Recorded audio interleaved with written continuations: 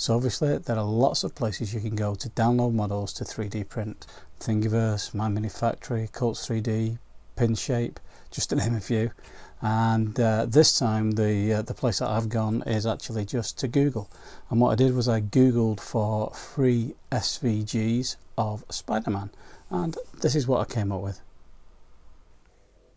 Into Google then, SVG free Spider-Man, something along those lines. That's what I found. As you see, there's lots and lots of options there, but that's the one I chose.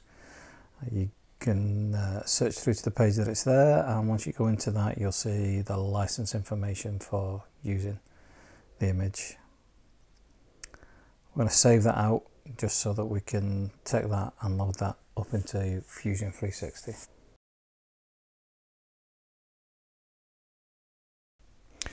Within Fusion, you've got the option of inserting an SVG.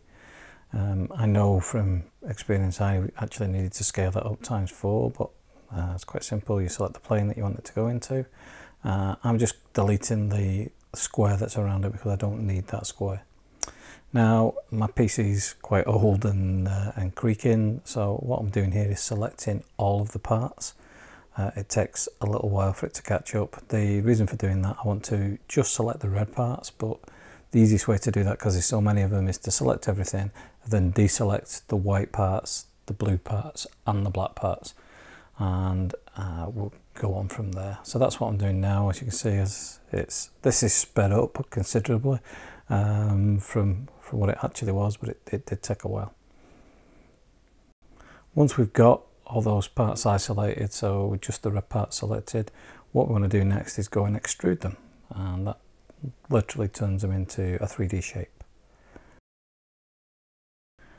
What I try to do when there's this many shapes is I try to organize them a little bit better. So I create a folder, call them red parts, red bits, and then take all of the parts that we've just created and drop them into that folder, and do the same again as you're going through the white parts and then the blue parts and then finally the black parts, and you put them into the folders, and it just makes it easier to manage, easier to group selections, etc.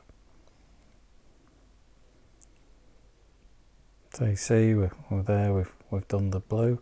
To select the black, essentially you're selecting everything with one exception, and there's a little area down in the bottom corner that there it is, which is actually a hole straight through. So we deselect that, but everything else is selected, and we can extrude from there.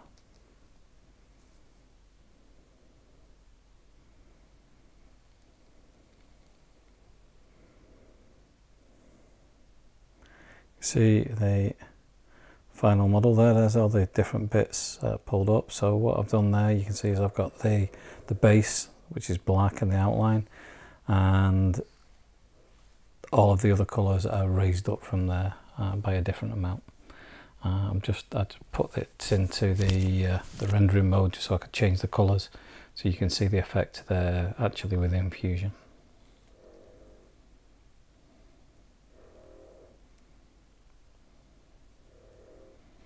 I think that looks quite effective, certainly on the screen, and certainly that's the way you could print it, and you would use probably the least amount of material doing it that way. Once you've selected that, once you've done that, then you select the whole image, and you can save that out as your STL file. What I'm doing here is combining all of those different parts. Obviously I changed them to different colours just for the purposes of showing on the video, but then to actually print it out, I want it all as one big solid object. So that's what I've done there. I've combined it, and now I'm saving it out as an STL.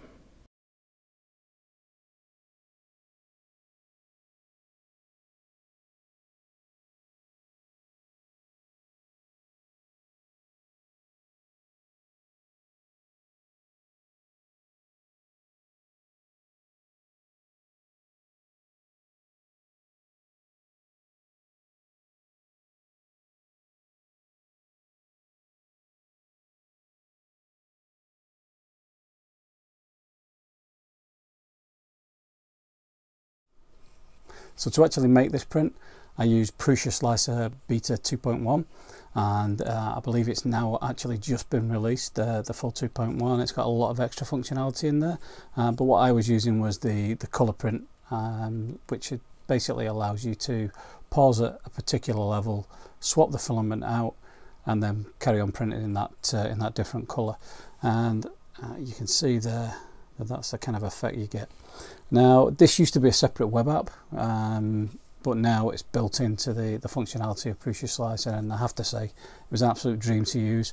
A lot easier, a lot more immediate kind of feedback on which layer you're going to change at than you used to have with the web app. So really happy with the way that came out. Once you're in PrusaSlicer, you can just drop your model in there. As you can see, there's easy tools for adjusting the orientation of the model. Now I'm just going to go straight in. I've got all my printer settings already set up, so I can just hit slice. What that gives me is the representation of exactly what the finished print looks like. The slider there that you can see on the right hand side, you slide it up and down, that selects the layer that you are going to select for a Colorprint filament change. In this case, you can see I just clicked on the plus sign to the right hand side, and that's created one of those filament changes. And again, another one, and you can see it's very easy to build up, and you finish up with the finished model, but with the colour changes in place, which is visually represented within the PrusaSlicer, which works really well.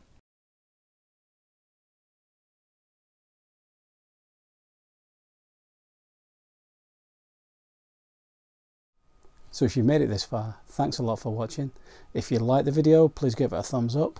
If you like this general content overall, then please subscribe to the channel. I really would appreciate it. Thanks a lot for watching, and I'll see you next time.